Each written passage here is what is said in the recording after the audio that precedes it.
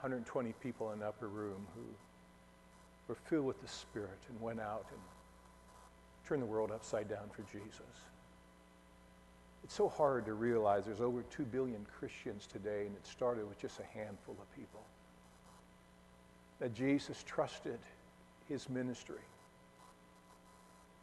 to 12 of the most wackiest men that probably walked the earth back then, and discipled them, walked with them, encouraged them to do something great for God.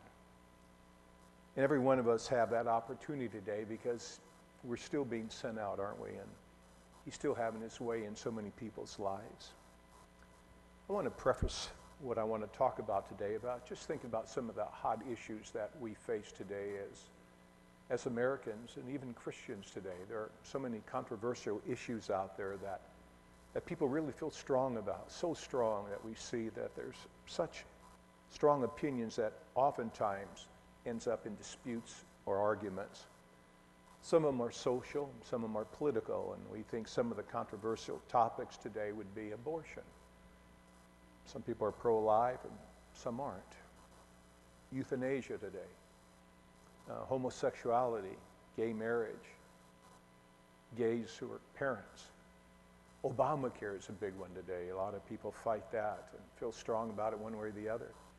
Legalizing marijuana, assisted suicide. I mean, it just goes on and on and on and on. And boy, if you watch the news, particularly if you watch Fox one day, you feel strong about this. You watch CNN the next day and you feel strong about that on the other side. I mean, there are a lot of proponents out there sharing what they feel about some of these issues. But today I want to talk about what's extremely controversial in the church, a spiritual issue. And that really deals with spiritual gifts that we find in 1 Corinthians chapter 12 and chapter 14. There's so many strong feelings concerning spiritual gifts. And one of the hottest topics today, and it's been that way for years and years and years, is the gift of tongues. There's so many pros and cons regarding this gift. Is it legitimate today? Is it real? Is it the work of the enemy? Are the gifts for today, or have they ceased? And those are things we want to look at today in the next few moments that we have together. So why don't we turn in our Bibles to 1 Corinthians chapter 12, verse 4. The Apostle Paul spent 1.5 years in Corinth. He established the work there. God was doing some incredible things. They're a unique church because they didn't come behind lacking in any spiritual gift. They were really a charismatic group. And Paul was a charismatic leader. He believed in the gifts of the Spirit. But he knew that there was something going on in this church that was wacky.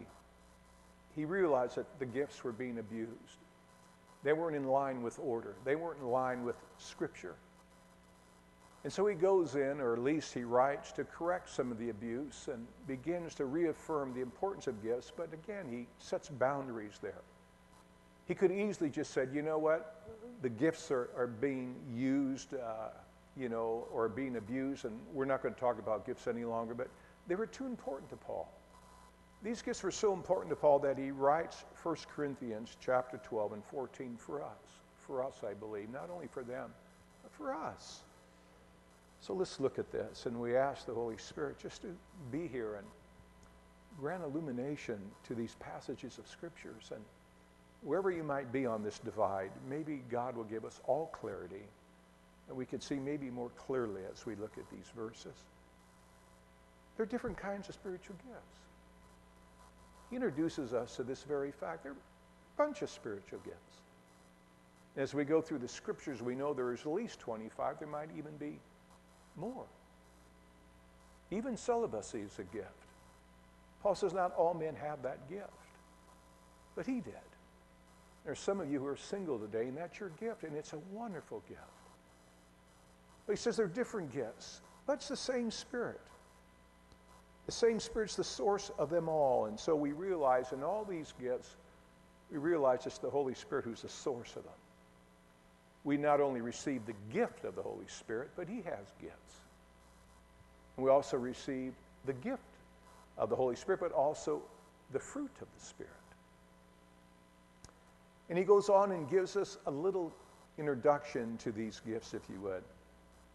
They're different kinds of service, but we all serve the same Lord. God works in different ways, but it's the same God who does the work in us all. And I love this, that God works in so many different ways. You know, you can't put God in the box, can we? And when we talk about these spiritual gifts, we need to realize that God works in so many different ways. If we had time, we could go through all the book of Acts and realize, particularly when it comes to this gift of tongues, God seems to work in so many different ways with so many different people. Verse 7, a spiritual gift is given to each of us. Why is the spiritual gift given to each one of us? Here Paul suggests that every one of us who are believers have a spiritual gift. You probably have one, and you're probably not even aware of it today.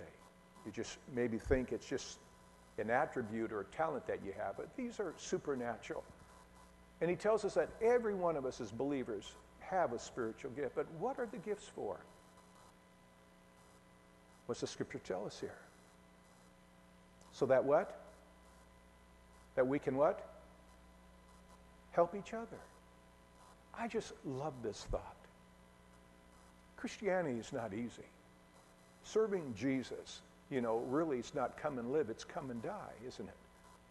That we need to die out to our own whims and wishes and our own desires, and we need to surrender our lives to Jesus. Hanging on a cross is not easy. Paul says, take up your cross daily, daily. Why? Because we always have to face the reality, are we going to do it or not? I need you to help me to die daily. I need you in my life to encourage me and to build me up at times when I am low. I need you to encourage me as my cheerleaders and say, God, George, keep going for God. And you need me. These spiritual gifts are so important because they're given to build up each other, the body of Christ. And oftentimes we think it's the pastor's job or the pastor's and the leader's job to build up one another. But the reality is that we're all called with a spiritual gift to build each other up. What is your gift? What's God's gift to you that you use to build up your marriage, your brothers, your sisters, your mates, your relatives? What gift is that? And maybe today you would just begin to think about it. And as we share some of these gifts, it's not an exhaustive list. We're only going to look at 9 and really focus on 2. But what is your gift? It could be teaching. It could be mercy. It could be hospitality. It could be a myriad of things. But Paul here is talking about these supernatural gifts that somehow I think the Corinthians were kind of getting it out of order. To one person, the Spirit gives the ability to give wise advice, or the supernatural gift of wisdom. To another, the same Spirit gives a message of special knowledge. The King James says, a word of knowledge. Those are special gifts, aren't they? Well, if you're struggling with wisdom, a decision in your life, wouldn't it be great if a brother or sister came up to you and say, you know, the Lord has shown me something, and I really think you need to do this. And all of a sudden you realize, thank you, Father. Thank you for speaking through my brother and sister, because really I was perplexed in despair. I didn't know which way to turn, right or left. And they gave me a word. Or the gift of knowledge, supernatural knowledge, knowledge that you've never experienced before. God just breathes it into you about a certain situation or a subject matter, whatever it might be. And you can use it to bless someone with that. He goes on and says, the same Spirit in verse 9 gives great faith to others. That's so important to me. Because when my faith is weak, I'm so thankful for those who have the gift of faith, that I can hang on to their faith and walk me through the valley of the shadow of death, or that dark night of my soul. Don't we need people of faith around us at times when our faith is weak? They build us up and encourage us. Yeah, I thank God for that. Maybe you have that gift. The question is, are you using it to build up the body? Another, he says, someone has, the Spirit also gives the gift of healings. Who has the gift of healing here? Boy, if that gift is here, we need it today, don't we? How many of us are struggling with issues in our life? Maybe we're battling some sickness, maybe a disease, maybe cancer, a life-threatening disease. Wouldn't it be wonderful if we find out who has this gift? Or we should pray that someone here would have that gift. At the end of the service, we can say this brother or this sister has a gift of healing. They have the gift of faith. And if you need prayer, come on up. And somehow they energize you to believe that everything's okay. Wouldn't that be wonderful? He gives one person the power to perform miracles. Wow. That'd be wonderful, wouldn't it? Lord, I need a miracle. I'll go see Frank or Betty. They have that gift. They have the faith to believe that I can do exceedingly abundantly above all that you would even ask, think. Another one, the ability to prophesy. Boy, that's important. That they have a word of the Lord for you, a specific word. You're praying, Lord, I just need direction, or I need a word from you. I need to know you're there. And a brother or sister comes up and says, God gave me this supernatural word from heaven for you. You know, and it brings direction in your life, or it brings comfort. You think, thank you, Lord, for that. You are cognizant of me. You are mindful of me. And you use my brother, my sister to remind me of that word of prophecy. He also gives the ability to discern whether a message is from the Spirit or from another spirit. Many times we're asking, Lord, is that preacher on TV aligned with your will or purpose? The gift of discernment, discerning a spirit, a man, a teacher, a certain environment. Boy, we need that gift. And if we don't have it, to find somebody in the body and say, hey, Frank or Betty again, or Bill or Sue or whatever, what do you think? And because they operate in that gift, and that gift is to build the body up, they're able to share that. I shared in the first service how important this is, because God sets the solitary in families. We're a family here. At times we might not act like it, but we really are. And because we're family, God sets people in here to enable us and help us, to encourage us to move forward in God.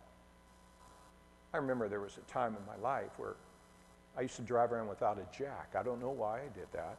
You know, maybe it was stolen, I don't remember, but I didn't have a jack, and I was always concerned if I'd got a flat tire, what would happen? In essence, that's what it is in my spiritual life at times. At times, I'm flat. I don't have the joy of the Lord. Things are happening. I'm beginning to question so many things, and I need to be jacked up. I need someone who has a gift of encouragement or a gift of grace or mercy to come alongside me and jack me up, right? Wouldn't that be great? You know who to call when you need a miracle. You know who to call when you need a healing. You know who to call when you need some faith. You know who to call when you need some wisdom. Is that cool? Yes, George, that'd be cool. I mean, it would just be so cool. I mean, these gifts are so important that we would develop them to build up the body of Christ. That we begin to see each other growing like never before in the things of the Lord. Still another is given the ability to speak in unknown languages. Wow. While another is given the ability to interpret what's being said. It's the one and the only Spirit who distributes all these gifts. They're all from God. Tongues, interpretation, prophecy, miracles, faith. They're all from the Spirit of God, he says here. He alone decides which gift each of us should have. And yet, though, the Bible says that we should desire spiritual gifts. Quickly, the 9 gifts are often divided into 3 groups of 3. So I think this is important under the heading of revelation gifts. What are the revelation gifts? These revelation gifts that God gives us. He just speaks into our heart, our spirit. It's the word of wisdom, word of knowledge, and discerning of spirits. And there's the power gifts, so important. The gift of faith, the gift of miracles, the gift of healing, and the vocal gifts. These gifts are the ones that are probably most difficult to begin to exercise and probably easy to be abused, but different kinds of tongues, interpretation of tongues and prophecy. All these gifts are miraculously given to us by God. We cannot manufacture them on our own. They're empowered by the Holy Spirit. These are supernatural gifts. These are not natural talents. I often say that God has given us talents, natural talents. He's weaved us together in our mother's womb. He's fashioned us. He's given us our personality. And he's gifted us with so many natural talents. And Jesus gives gifts also. We see that in Ephesians chapter 4, where the Bible says when he ascended on high, he gave gifts to men. What were the gifts? Apostles, prophets, evangelists, pastors, and teachers. These are gifts of service. He gave them to the church, to build up the church. What the Bible says is that he gives them to the church in order that they might build up the body, that the body would do the ministry. The ministry takes the whole body, every one of you, to be strong. We need every one of you. You need me, I need you.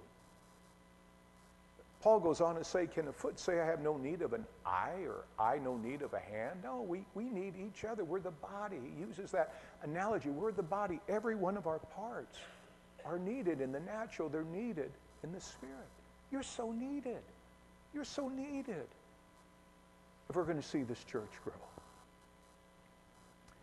1 Corinthians 12:1, King James. Now concerning spiritual gifts, brethren, I would not have you ignorant. They were ignorant. And Paul says, it's not my desire for you to be ignorant when it comes to spiritual gifts. And yet, so many people have never heard of the gifts, or either they don't understand the gifts. And Paul says here, as a father in the Lord, I don't want you to be ignorant of them. As we look at this, the purpose of these gifts primarily is to build up and strengthen one another. And every one of us as believers should want a gift. And that's the least we can do for each other, to seek these gifts, whatever they might be, and use them for the good of this body. Wouldn't that be wonderful? I know that's what you want. That's why we're talking about it. So here's the question that often comes when someone talks about spiritual gifts, particularly some of the vocal gifts. Are these gifts mentioned in the Bible valid for us today? And it's a great question. Because remember I told you it's a hot issue. Spiritual gifts are really a hot issue. There are those churches who believe they've ceased. And there are other churches that take it to extreme and get filled with emotionalism and swing from the chandeliers and focus everything on the emotions and on spiritual gifts. It just seems to be a wide divide, and we're trying to find balance, and that's what I love about Calvary. And I don't know how you feel about it. I don't know where you're at. That, yeah, you believe the gifts are for today, or no, they ceased. And oftentimes we realize that there are many people who are known as cessationists, that the gifts have ceased. They just say they're no longer valid for today. They were made for the early church, for the apostles then. And once the scriptures were fulfilled, or the canon was complete, all those gifts were done away with. Have you ever heard of that? Yeah, some of us have. Some of us probably are cessationists here. And we don't think they're valid today. Tongues is no longer valid. Prophecy is no longer valid. Why? Because we have Scripture. It's complete. All these other gifts, sign gifts, we don't need them any longer. They were there to, again, authenticate the apostles that they really were from God. And I understand that. Some people feel that way. But why do these cessationists take such a hard stand against the gifts of the Holy Spirit? Is it found in Scripture? And we find out there's a passage that they use, and I want to take you there. It's in 1 Corinthians 13:8. I want to remind every one of us, none of us usually approach the Scriptures with an open mind. We view it through our prejudice. If you're a Baptist, you view it from a Baptist perspective. If you're a Pentecostal, you view the Word through a Pentecostal perspective. If you're Calvary Chapel, you do it the same way. If you're Catholic, whatever. If you're Mormon, we all have our prejudice, and it's so easy to allow ourselves, to allow those prejudices to fill over into these pages, and we begin to see it the way we really want to see it. And that's why it's so good if we can do that, if we could just lay our prejudice aside, our preconceived ideas, the traditions of men, the doctrines of men, and just look at the Scripture and let Scripture interpret Scripture. That is the greatest tool that you can learn as a Bible student. Let Scripture interpret itself. No one else. Let Scripture do that. Let the Holy Spirit help you. That doesn't mean we don't have teachers. But let the Scriptures interpret themselves. So here's why cessationists exist today. Look at this. Love never ends. We know that. So important. As for prophecies, and this is Paul writing, they will pass away.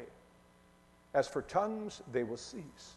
And as for knowledge, it will pass away. So cessationists say, here's the passage.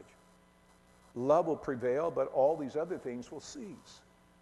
And he goes on in verse 9 and says this, for we know in part and we prophesy in part. So, our prophecy is not complete.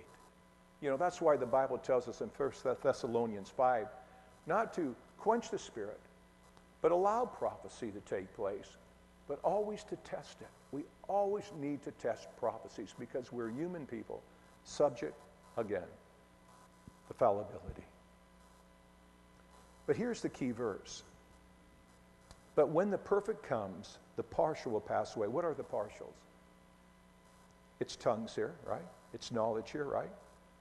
And it's prophecy. Those are things that are partial or incomplete. When the perfect comes, the partial will pass away. So important. So here's their thought. Their thought is this, a cessationist. That which is perfect is the Word of God. And because we have the complete canon now in our hands, both Old and New Testament, the gifts have ceased.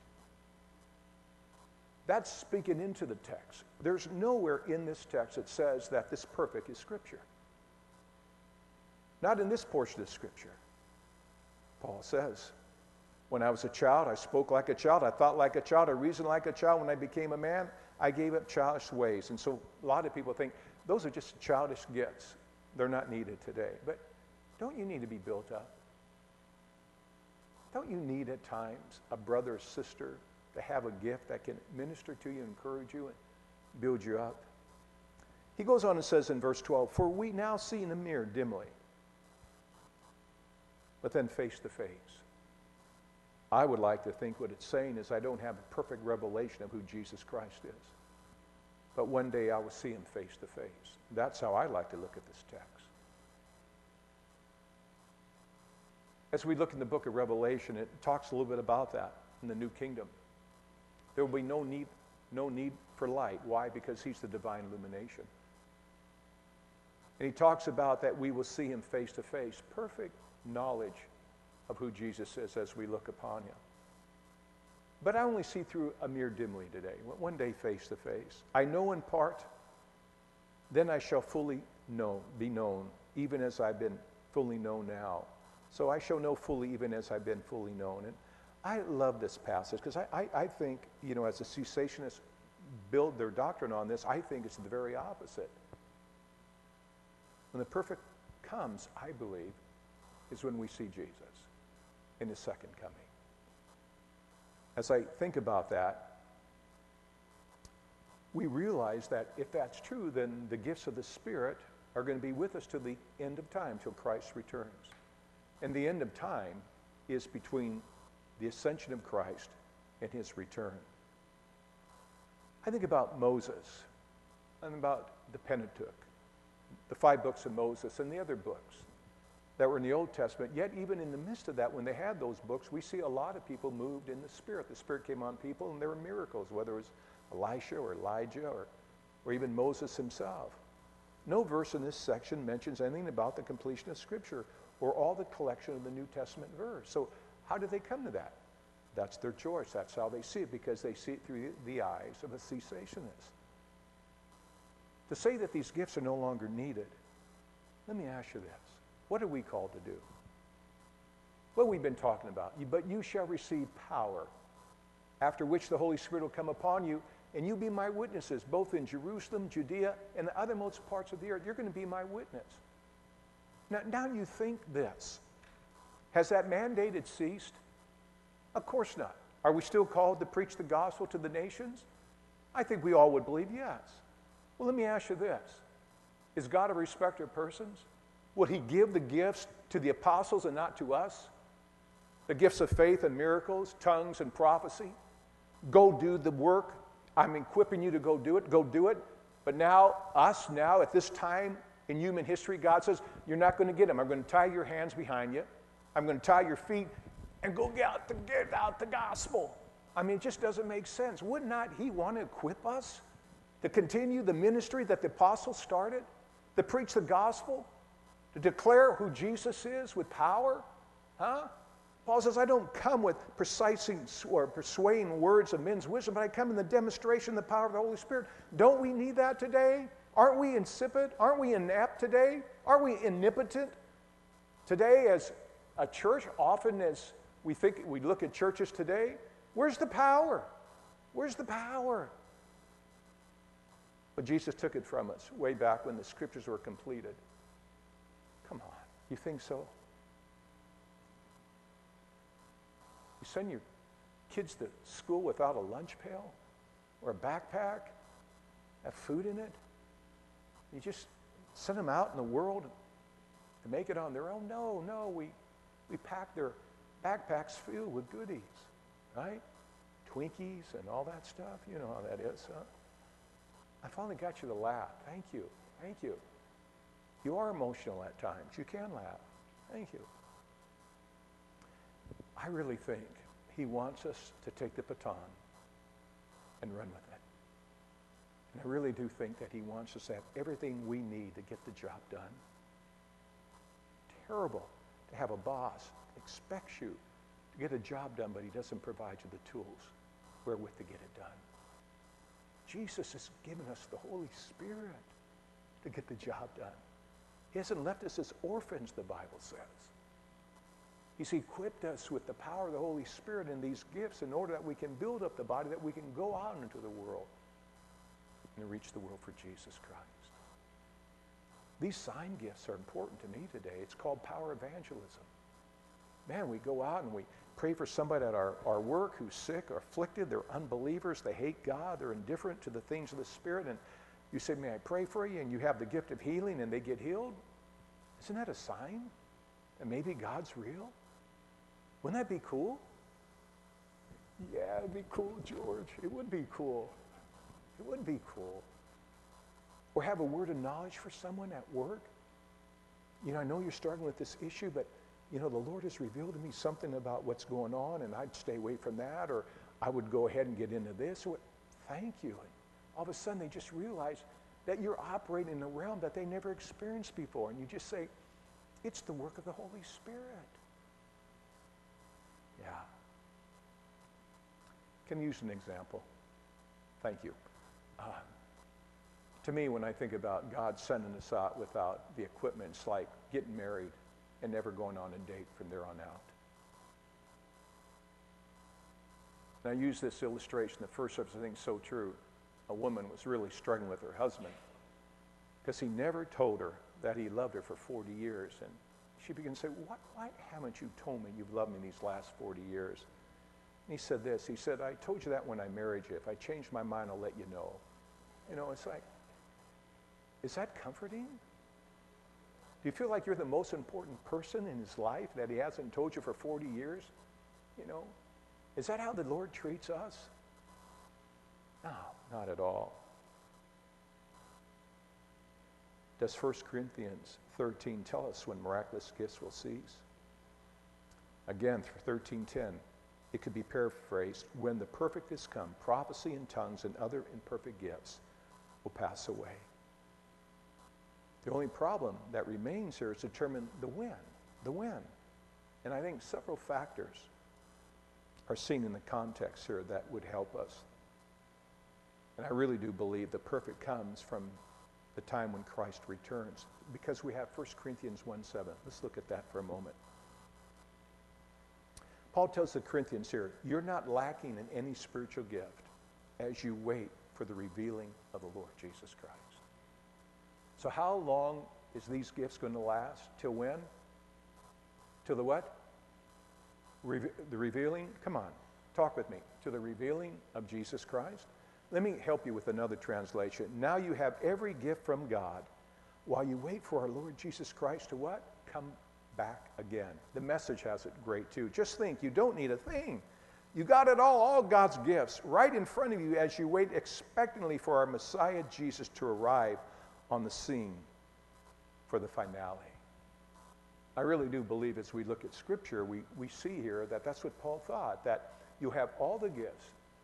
They're there to the final finale. Have we reached that yet? Nah, of course not. Has he come back yet? No, no. So Paul says the gifts here are given for the church between the period of his ascension and his second coming. What do you think of that? You for it? Yeah, well, yeah, 3 of you are. Thank you. Thank you. Great group. Great group. So I want to just look at a few passages. I want to look, if we can, to 1 Corinthians chapter 14. I want to talk about 2 gifts particularly because I think they're most controversial and most understood, and those are the gifts of tongues, interpretation, or prophecy. Let me share this with you just real briefly. There's one tongue that we have on earth. That's our native language. Some of us are bilingual. Most of us aren't. But that's the one tongue that we have, or one language that we have. And in the book of Acts, particularly in Acts chapter 2, we know that the apostles began to speak in other tongues as the Spirit gave them utterance. And they were magnifying the Lord, and that's so great. And every one of the people who were there heard the different disciples, and we think there were 120 of them at that time. And they're all speaking different dialect. The Holy Spirit gave them the ability to speak in a foreign language. And many heard that and said, wow, they're speaking in our dialect. We had no idea. They're Galileans and they're speaking in our language. And so we do have this gift of tongues, tongues of the earth. But Paul also talks about a tongue that's different. It's from heaven. It's a heavenly tongue. And we'll look at that as we see in the Bible here. So as we see in 1 Corinthians 13, Paul says, though I speak with the tongues of men or of angels, but have not love, I'm nothing. And I would like to suggest, and I can't prove that, but I really do think that when angels come from heaven to earth, they speak our language. If not, we couldn't understand them. But I don't think they speak English in heaven. I think they have their own language. What that language is, I have no idea. But Paul says, even if I can speak with the tongues of men and of angels, but don't have love, I'm nothing. So there might be a space there for us to look at and realize that maybe there is this tongue from heaven. So we have to find scripture to bear that out, don't we? Acts 2 and 4, when they were filled with the Holy Spirit, they began to speak in other languages. We know that. These languages were known languages, but we want to go further than that. So I want to look at 1 Corinthians 14 as we bring it to a close. 14:1. Pursue love. Remember, chapter 12, 9 gifts of the Spirit. People are abusing them. Sandwiched between chapter 14 that he begins to explain a little bit about the gifts is love there. And so he finishes up in verse 1. So pursue love. Guys, get it. Listen. You know, what we're doing is not love. What we're doing is chaotic. It's causing conflict, confusion. Let's get back to love because love serves. And that's the purpose of the gifts, to serve. Then he goes on to say, and earnestly desire the spiritual gifts. So Paul could have easily just said, no more gifts in the church. That's it. I'm not putting up with it any longer. The Holy Spirit's getting a bad rap. You're abusing it. Let's just stop there. And sadly, that's what so many churches have done. They've seen the abuse and they throw the baby out with the bathwater. We don't want tongues in our church. We don't want those gifts here. We don't want prophecy or miracles or laying on hands of people for healing. No, we want a clean, sanctified group of people. We don't want to mention this. It gets people all upset and some people get it weird and no. He says, but earnestly desire spiritual gifts. He said, keep doing it. When's the last time you earnestly desired a spiritual gift? When's the last time I did? And I think I'm challenged as I look at this. You know, I'm thinking, Lord, when's the last time I really, really asked you for a gift that would build up the body of Christ? And what's the best gift? The gift that's needed at the time. I might have the gift of healing, but you're perfect, so it's not the best gift. Your health is just perfect. I might have the gift of miracles, but you don't need one. It's whatever gift is needed at the time. If you're sick, the best gift is the gift of healing, right? If you're struggling, again, confused about which direction, the best gift for you is not a miracle. The best gift for you is a word of wisdom to give you direction. It's whatever gift works. And so I need to pray, Lord, I want to build up the body. I want to encourage this church. I want this church to rock and roll for you, Jesus. I want the saints to be filled with your Spirit, and we spill out into the highways and byways of life, and we're contagious. We're contagious with your love and your presence. And wherever we go, people are getting infected by the Holy Spirit. Yeah. Yeah? Yeah, George, yeah. Whatever gift that is they need. Put up with me, thank you, thank you. So earnestly desire spiritual gifts, and especially, underline that, prophecy. Why? We'll see.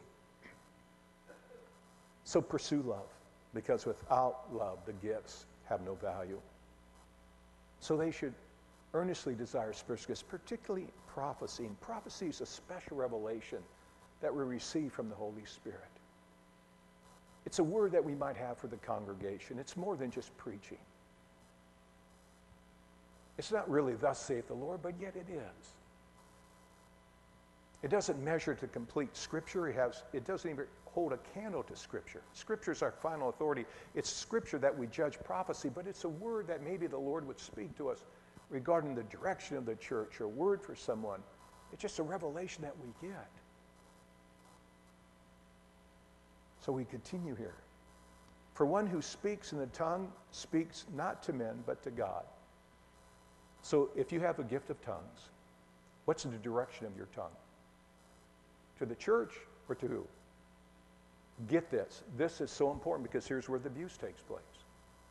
I've been in so many Pentecostal churches, and when they interpret a tongue, it's always God speaking to us. This says the tongue speaks to God.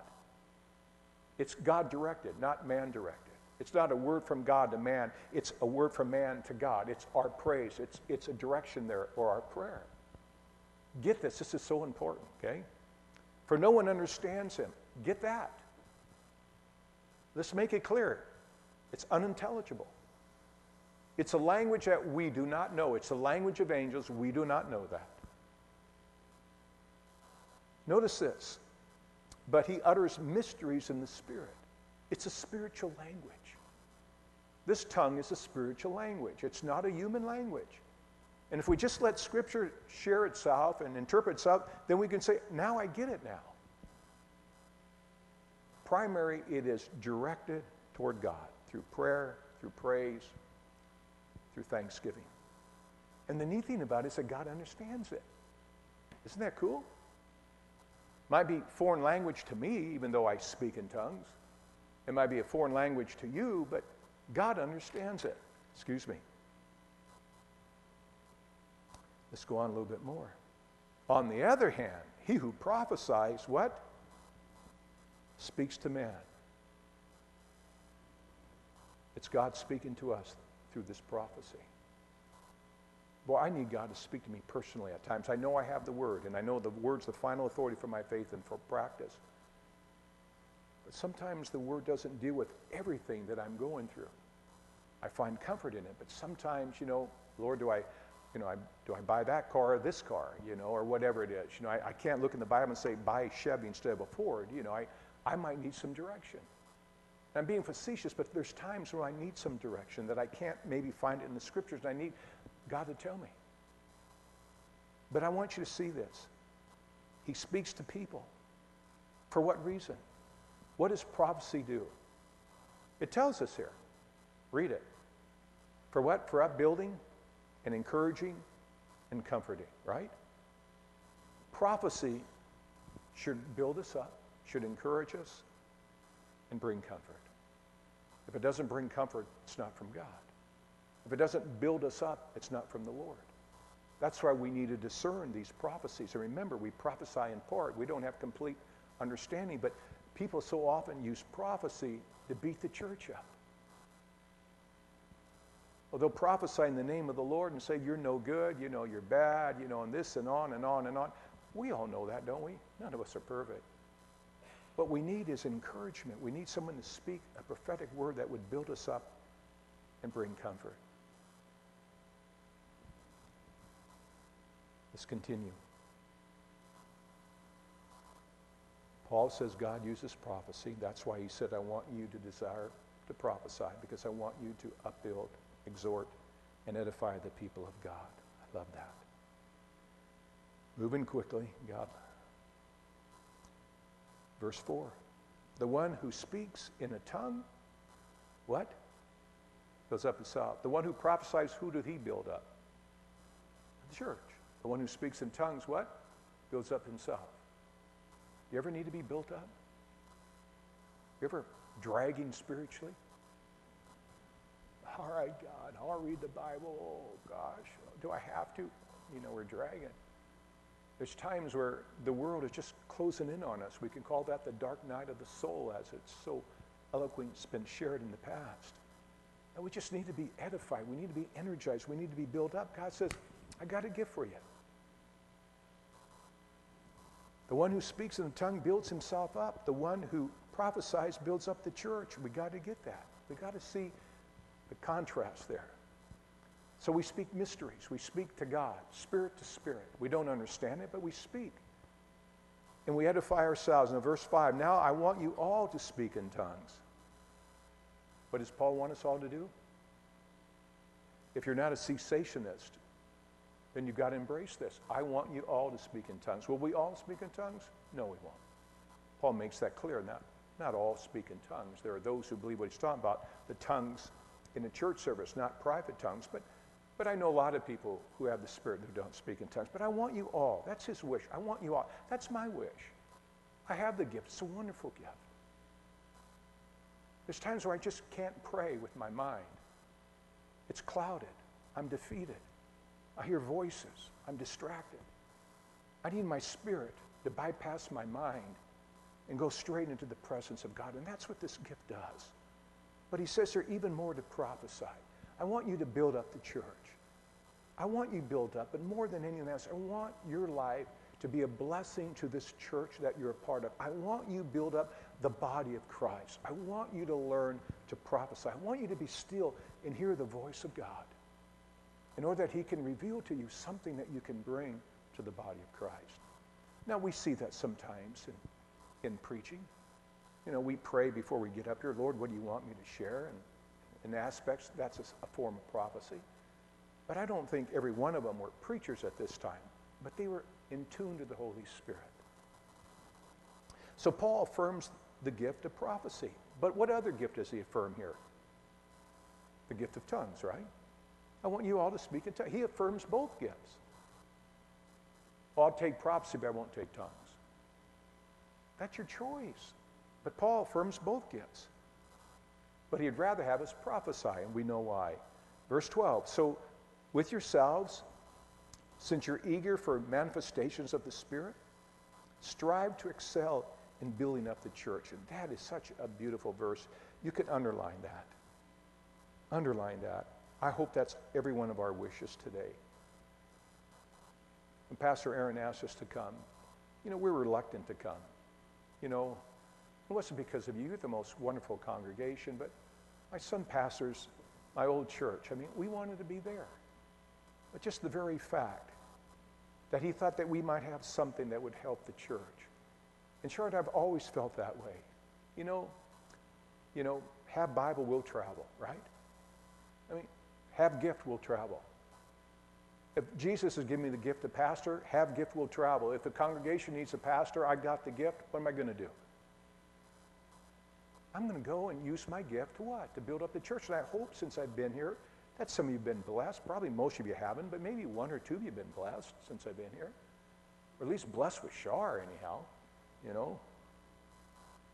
Verse 13, therefore, one who speaks in a tongue should pray for the power to interpret. And that's the neat thing.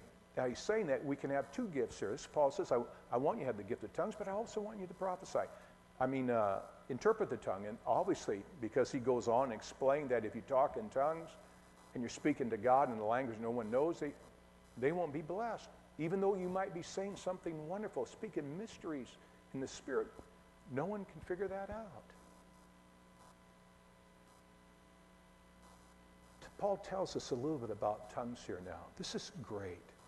Verse 14, for if I pray in a tongue, what's really taking place? What's he teach us here? My spirit prays, but my mind is unfruitful. I have no idea what I'm saying. It's not cognizant to me. I can't figure it out. You know, the Spirit just bypasses my mind. I'm praying with my spirit. It's spirit to spirit. I love this.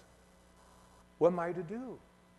I will pray with my spirit, but I also will pray with my mind also. I'll pray with my understanding. I'm praying in my tongues. It's building me up.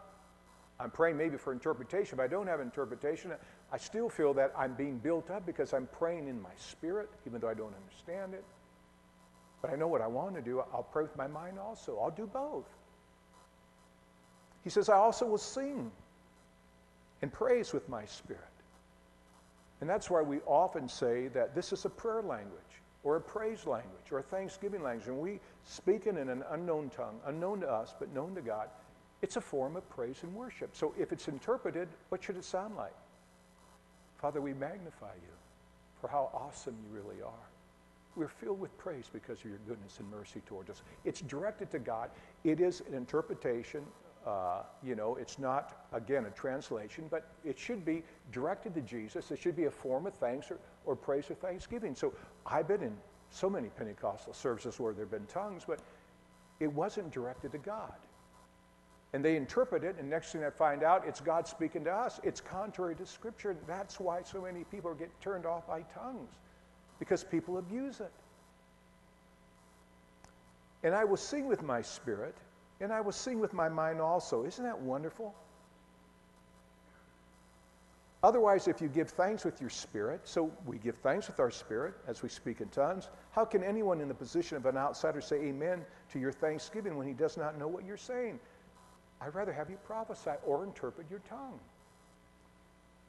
For verse 17, for you may be given thanks well enough, but the other person is not being built up. I thank God, verse 18, underline this one, I thank God I speak in tongues more than how many of you? All of you. I mean, the Apostle Paul here says that, I'm not poo-pooing tongues. I'm talking about building the body of Christ up. And if you can't interpret your tongue, shut up and do it in your closet. We're talking about building the body. I am so concerned for the churches that they're strong and vibrant and moving in the Holy Spirit. I need you to seek spiritual gifts. I need you to build the body up. And whatever gift does that, do that. Whatever gift distracts, then do it privately. Good? So far, are we tracking? Hi, my name is George. I like you. Are we tracking? Yeah. Nevertheless, in the church, I would rather speak 5 words with my mind in order to instruct others than 10,000 words in tongues. For you can all prophesy one by one, so that all may learn and all be encouraged. There's something about prophecy that is incredible, he tells us here. It's so important. So verse 39, so my brothers earnestly desire to prophesy, and do not forbid speaking in tongues. No time did Paul say speaking in tongues is off the charts. No, we're not going to do it anymore. He just wants it in order. So far, so good? Yeah, okay. No opposition there. Verse 40, but all things should be done what? With decency and order. Spiritual gifts are to be used and expressed in the biblical fashion. That's why cessationists have problems with the gifts, because they just see them be abused. But if we just go back to Scripture, and we realize what he teaches us here, that we don't need to abuse the gifts if we do it biblically. And this is what we're learning here as we've studied about the Holy Spirit. We have no more time. Desire spiritual gifts. Pursue love, desire spiritual gifts. And especially prophecy. I want you to build up the body of Christ. Pastor Aaron would love every one of you to find your spiritual gift, whether it's serving, hospitality, whatever it might be. Gift of healing, mercy. Because we need you, the body needs you if we're going to be strong. We just can't all cling on Pastor Aaron and just keep pulling him down. We're there to uphold his hands. We're there like and Aaron. As he begins to minister, we're there to uphold his hands with our gifts also too, and joining in his gifts to build the body of Christ up. We need to participate. It's a participation sport. It's not a Lone Ranger sport. We need each other. Paul makes that so clear. I need you. You need me. You need to pray for my gifts. I need to pray for your gifts. I need to use mine. You need to use yours. And then there is this gift of the Holy Spirit that he gives us, and it's the gift of tongues. And I believe that every one of us can speak in tongues. Will we? No. Will it all be possible? Probably not, but I think we can. If we're not inhibited, if we allow the Holy Spirit to allow him to speak through us, because it's spirit to spirit. So I just pray that today, maybe in your car, maybe right here, you would just say, Lord, give me the gifts, whatever they are. And Lord, I desire even the gift of tongues because I need to be edified. I need to edify myself. And there's times I don't know how to pray. I don't have the words, and I need to bypass my mind, and I need my spirit within me. That deep will cry out to deep, Lord. My spirit will cry out to you even though I don't understand it. And I just want to pray in this spiritual language that you understand. Just ask the Lord to give you that gift. And then when you do, believe that he's given it to you. And quit speaking in English and go into that spiritual language. All right? All right. Yeah. Pastor Aaron. And if you want later, we're not in a hurry. I'd love to lay hands on you and pray for you and all these gifts. We've seen in the Bible that they laid hands on some and they received. Others, they just spoke the word and it happened. But our desire is just to really see our church grow strong, strong, strong, strong. And I want to just share, the reason I need to pray in tongues, I'm not like Pastor Aaron. He is the most eloquent prayer warrior there is. I mean, when he prays, he preaches. You ever notice that? I mean, he just goes to town, and I just love it. Many of us aren't that way. We wish we could be, and that's why I probably use my prayer language at times, because in my prayer language, I feel like I'm Pastor Aaron. I'm really talking to God. It's really cool. So we love you, brother. I love you, man. Thanks. Thank you. Two things before we enjoy our afternoon. We had a wonderful time after first service. Of course, our time was limited in this little Q&A time, but boy, it was just exciting and thoroughly enjoyable. So we look forward to that. Two quick things. First, brother, thank you. Thank you. Why don't you, These past 4 weeks have been thoroughly enjoyable for me. Be your cheering section from the back. You guys don't see me, and that's good. But I'm always trying to cheer on George a little bit. Just thorough, eloquent, excellent teaching. And this morning was no exception. I look forward to, we'll see if we can do kind of a box set of this message these 4 weeks and have that available for you to enjoy and maybe pass around a little bit. We'll see what happens with that. But of course, all the messages are a free listen on our new app or on the website or whatever. There's all sorts of ways to listen. What a fantastic 4-week study, and what a fantastic morning. Amen. Thank you, brother. I said it before, I'll say it again. I just couldn't have done as well of a job as you did. So now I have the mic and you don't, so I can say things about you. But secondly, our heart for this morning is to not give you a full elaborate explanation for two reasons. Because that's impossible. You just don't have enough time. And secondly, because, and think this through, that's not what the Scripture does. The Scripture gives a foundation and an introduction. And it's as if the Lord says, search these things out for yourself. Not through a person, not through a pastor, but here's the foundation, here's the introduction, all the gifts and kind of what they are and how they work. Now see me for details. And that's what you get to do, right? And I'm so thankful. I always like to remember, and hopefully I do, my position as a pastor. It's never to get in the way. I think we said that last Sunday, right? We're pastors. We walk the bride down the aisle to the groom, and the groom's Jesus. Amen? So we have to be really careful how we treat the bride, but it's so wonderful to remember that that's God's heart, a foundation, an introduction. Now you just get to go and fall more in love with Jesus as you search these things out. I pray you do. If you don't, we still love you.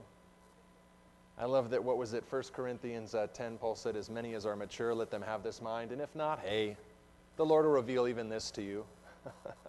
And it's a great prayer. Why don't we stand? And if you'd like some prayer, we're going to have some pastors and elders up front. George and I, we're going to kind of meet right here with those of you who want to be a part of the Q&A. If you fit into neither group and you just want to enjoy some fellowship, you know, we have a ton of baked goods and other items in the foyer. So make sure and hang out. Sometimes it's hard to you know, get to know new people and whatnot, but just take a chance. If you stick around for even a few minutes, somebody's going to get you, and they'll come after you. So hang around for a little bit so we can enjoy some fellowship. Lord, we just are so thankful for these 4 weeks, and we're looking forward to just more and more good fruit. Send us out in strength and wisdom and power, Lord, to go, God, and to be a light in a dark world, Lord, to express love in a world that doesn't even know what it means. God, to be holy as you are holy, not because we're better, but because, Lord, we serve an almighty God. And so send us out with joy, we pray. In Jesus' name, let's say together, amen. God bless, guys.